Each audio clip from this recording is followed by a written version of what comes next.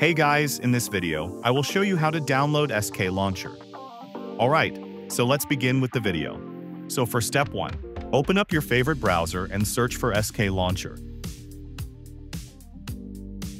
It will show you these types of websites, but you have to open its original website of SKLauncher. Open it. After opening this, it will show you dashboard like this. Now you will find these downloads. Click here Downloads and scroll a bit. Here you will find operating systems like Windows, Mac OS and Linux. You can select your operating system.